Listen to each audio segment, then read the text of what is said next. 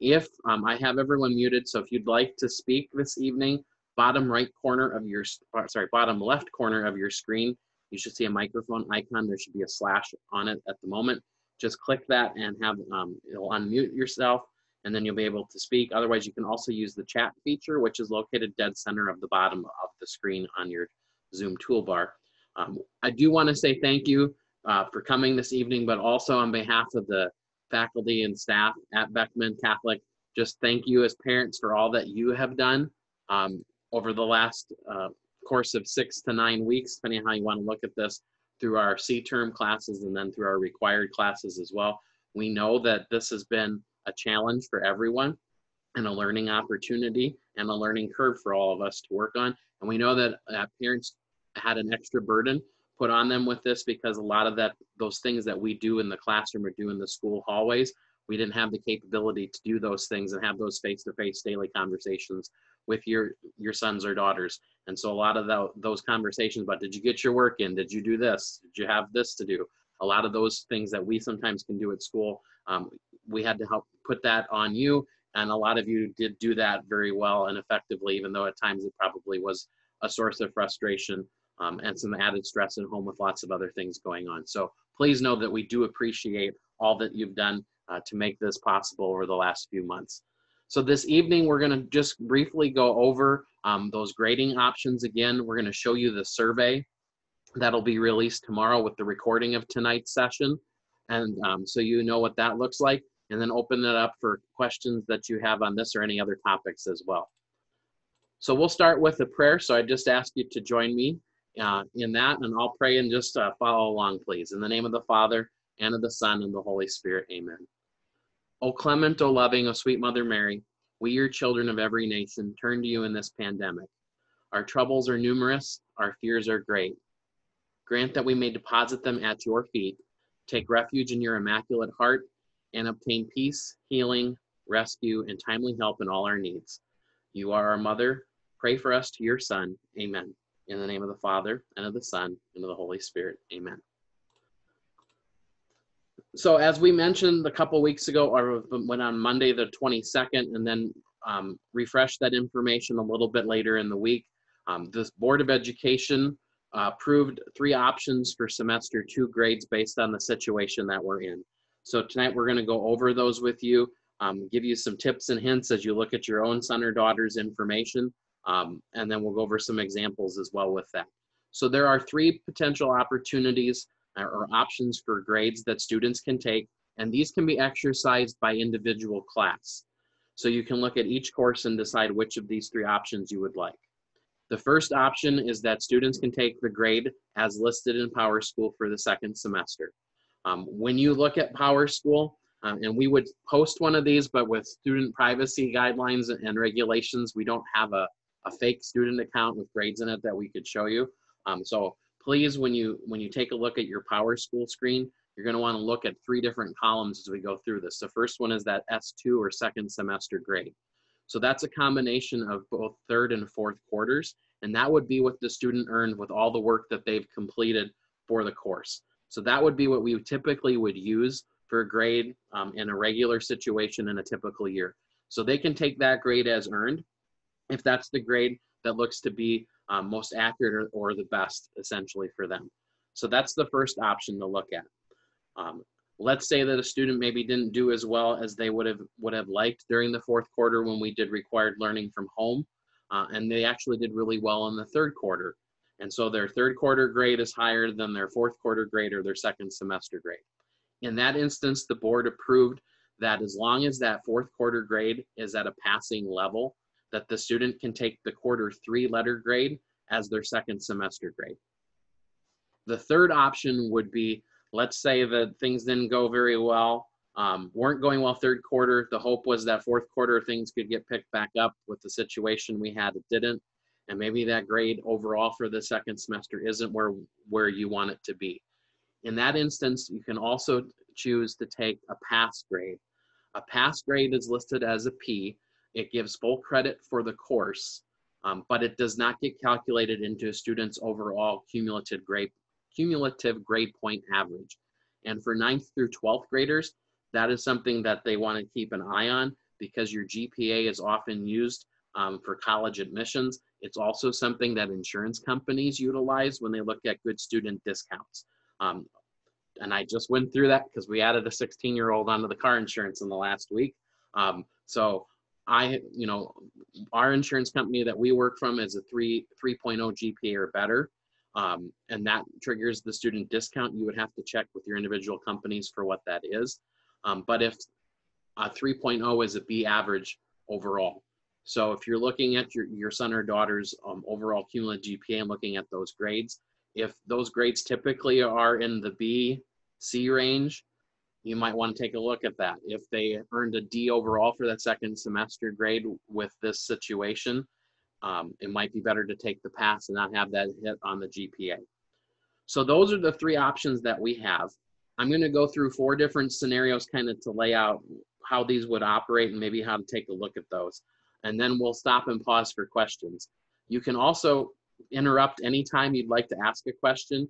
We've also got the chat window open, so we'll take a look at those if you post a question in there as well. So example number 1 that's up on your screen would be, let's say a student had a B before we went into the closure. Over the 4th quarter, had an A for the work, and overall, because of those things combined, they had a second semester grade of an A. The best advice that we would give in this situation is they should take option number 1, because the A would be the best grade that they've earned, the highest grade that they can, and so they should take the semester 2 grade as listed in PowerSchool. They could take the B for semester 2 because that quarter 4 grade is passing, but in that case, it's a lower grade than what it was before, so that wouldn't be advisable. They could take a pass overall if they wanted to. However, in this case, the A would most likely be the best grade to take because it's still not going to negatively impact the student's grade point average. Let's take a look at a second scenario, which maybe would be something that could have happened during the closure. Student had a B in quarter 3, again, was hoping to boost that grade up during the 4th quarter, but struggled a little bit with the learning environment from home. So they received a D for the 4th quarter, and overall those two averaged out to a C. So best option here would be option number 2 in that case, because they had a passing grade for the 4th quarter. The overall grade was a C, but they could take a B in this instance that the board approved because of the situation. And so the B would be better than the C. So they could take a C. The advice would be to take a B.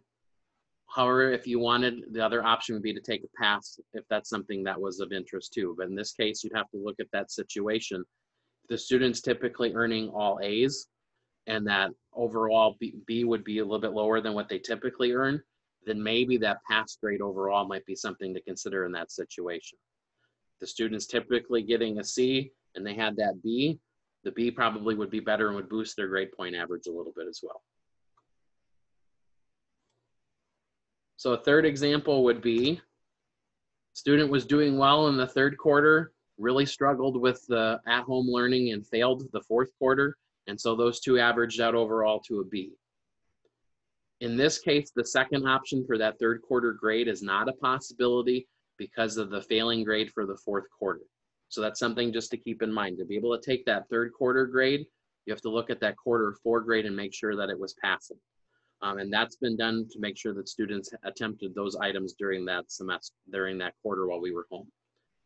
So in this case, the 2 options that a student could take would be the B for the semester, which is option 1, the semester 2 grade, or they could take the 3rd option, which would be that pass grade overall. Again, that pass grade would not impact the GPA. So if a student typically would have gotten an A in this course or expected to get an A and now has that B for the semester, taking the pass grade would not impact the GPA in a negative way. Last example, student had it's very similar to the one prior to that. Student had a C for quarter 3, failing grade in quarter 4, overall grade of a D.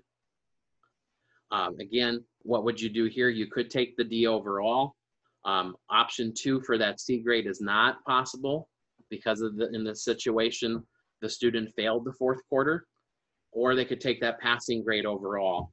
If the D would be a little bit lower in that case, again, wouldn't impact the GPA component of it. So questions been asked in the chat, can you take different options for each course? Yes. Each option, you can look at each course individually, one by one, and look at these 3 scenarios and then choose which of the 3 would be the preferred option by class. So in some instances, you may take the semester 2 grade because that's the best option available. Some instances, it might be the quarter 3 grade, or it could be that the pass option overall is good. Something to keep in mind if you look at that pass option, again, 1, it doesn't get calculated into the GPA. 2, on the transcript, it still does show that the student passed the course and earned the credit for it. But if it's an honors course, something to keep in mind for students that are in those honors courses that have with the weighted GPA, if the pass option is taken, the weighting, that extra weighting that those honors courses get, does not get included in. We tried to work on that to see if that was a possibility, but there's not a way to calculate those within our grading system. So that would be the only drawback to taking a pass, is if that was a weighted GPA class, you don't get those extra GPA points that those other ones do. However, if you're in an honors course and your grade was lower than you anticipated, it would be better to take the pass than to take that lower GPA piece overall in most instances. So those are the 4 options. I'm going to stop for just a second and see if there are any questions.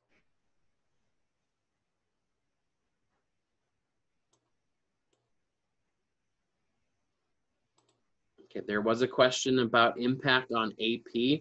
AP courses, I do believe, have a weight to them. So that would be one to take a look at potentially, where those are in terms of taking that pass and not getting those extra points.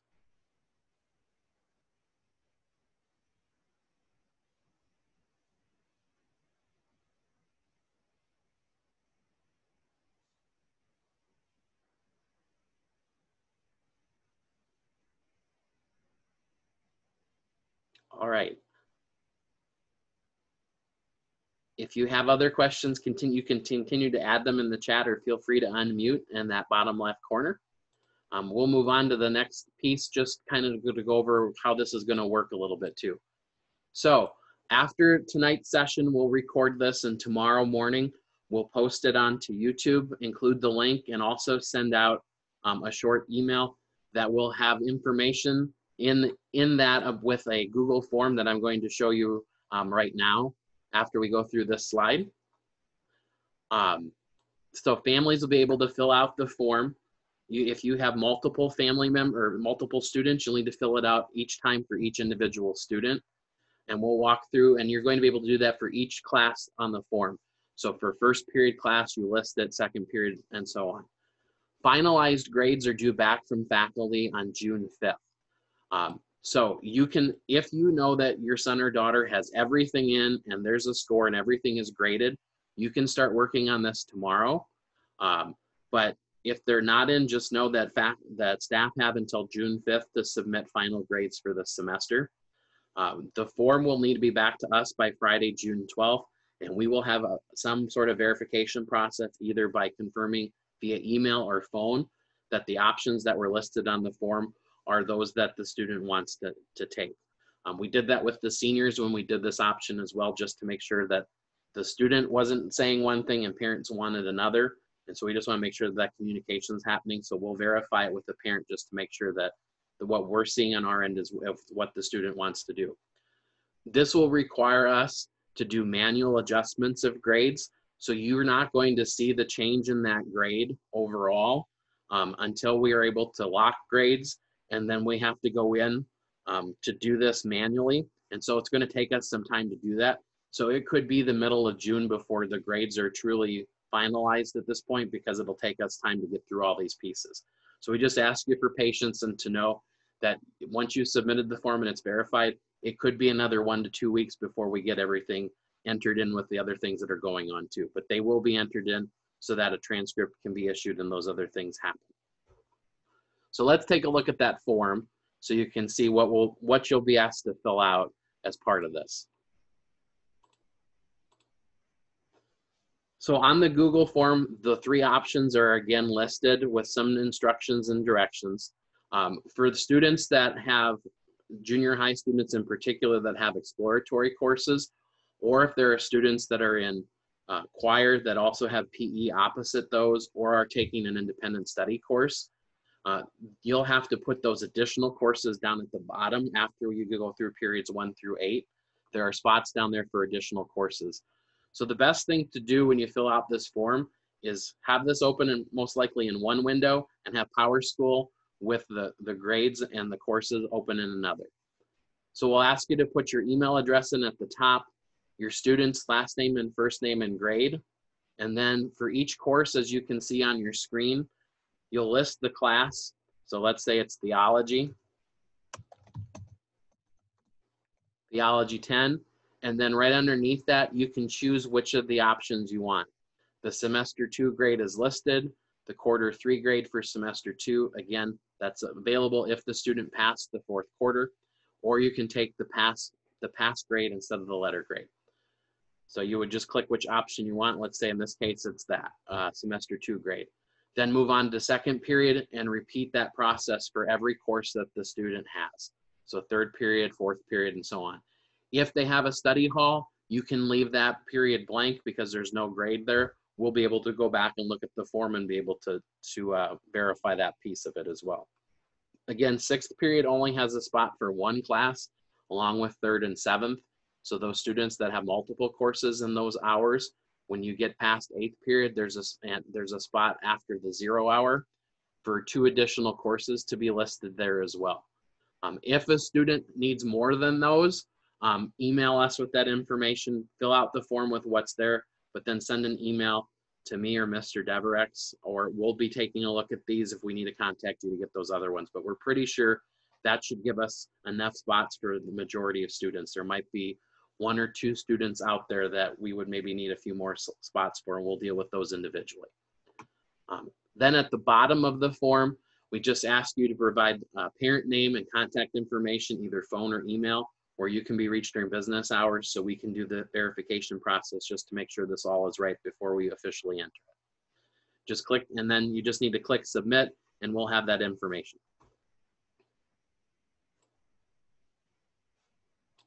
Any questions about the form we're asking you to complete?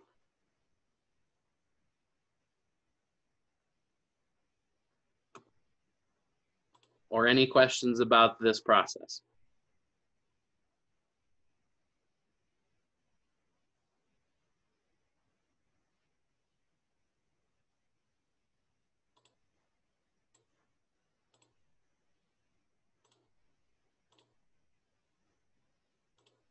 So just as a review, what are items that families need to complete here by June 12th? First off, review your students' grades on PowerSchool. Again, the columns to look at are the Q3 column, the Q4 column, and the S2 column. Determine, based on looking at each course, which of the 3 grading options you want to exercise. That semester 2 grade, or the quarter 3 grade, or the pass overall. Then you want to look each individual class up on the form, complete it by course, choose which of the 3 options you want to have, and then submit that by June 12th.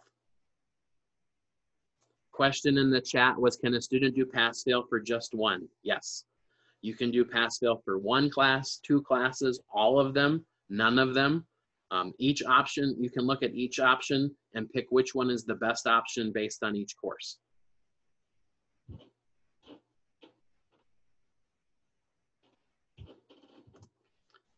As long as you're here, just some updates on summer activities. The baseball and softball coaches have just asked me to remind folks that practices will start on Monday next week. And if students are interested in participating but didn't state that they were interested earlier in the year, that they can contact either the coaching staffs to let them know. I know for sure Mr. Miser has said if there's some girls that are interested in playing softball and their schedules with the current situation now allow for that and they weren't thinking about it, they are welcome to come in and join the team. Just let them know that they intend to come. The other piece that people have asked questions about are schedules of when games will happen. There's still a lot of fluidity. I don't know if that's for sure a word, but it's a very fluid situation right now. Some schools are still determining what levels are going to play at their schools, how they're going to do this. Some places are postponing tournaments or canceling tournaments that were originally scheduled based on being able to have enough people in place in those parts. So that's causing some holes in the scheduling that I know coaches and Mr. Troutman are working to address. Once we've got some of those pieces firmed up and we know what the schedule is going to look like, we'll be sure to get that information out to folks so they know when games will be. More information was released yesterday with a bunch of Q&As. Those are public documents. If you want to go to either the Girls Union or the Boys Athletic Association, you can read through those in terms of some of the Q&A information that they've received.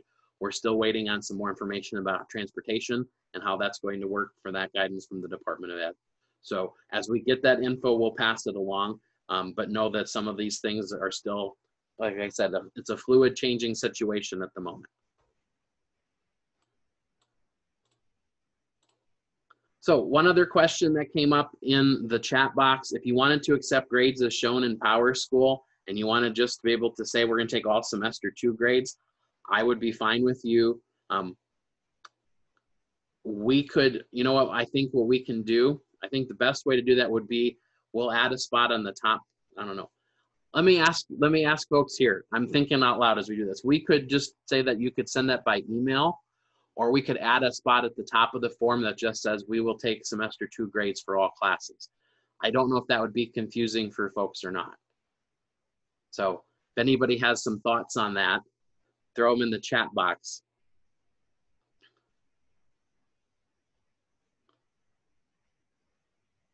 Okay. Other question, what grade's a passing grade? D or higher is a passing grade. So as long as the student's not failing, they're fine. And I will tell you that Mr. Deverex and I have been watching those grade reports on a weekly basis. If you haven't had a phone call from us in the last 2 or 3 weeks, your son or daughter is doing fine in terms of overall passing. And as Mr. Deverex put in the chat box, 70% is the percentage is overall for passing.